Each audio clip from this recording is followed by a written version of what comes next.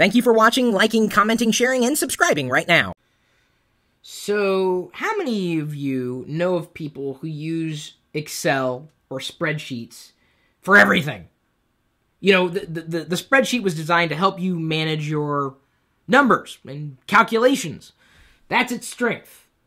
But have you ever known someone to use Excel for presentations? They have.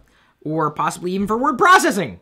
They have. There are definitely applications better suited for those tasks. But Excel and spreadsheets in general aren't just for numbers. As a matter of fact, you can use spreadsheets to help you make decisions, if you didn't already realize it.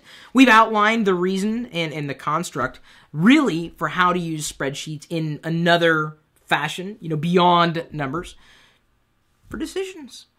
Take a look at the article. We linked it in the description for this video, just like, well, at least Brad Tomlinson, Sean Jordan, Skylar Johnson, Jamie Bouch, and Robert Glenn Fogarty have. I'm going to go ahead and +1 it as well. Share it if you are a spreadsheet fan.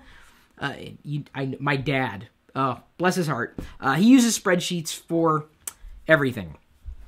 Now, if I can only evolve him to the point where he's not emailing me the attachments, where we can just share this spreadsheet paradigm online. Microsoft's getting to the point where they're making the cloud-based spreadsheet sharing easier. Google, of course, has got that handled down pat with Google Docs. Yeah, Joe Spreadsheet Perillo. That's his middle name. I don't know if you guys knew that. He's crazy that way. But really, how often do you find yourself needing to make a decision that is an important decision?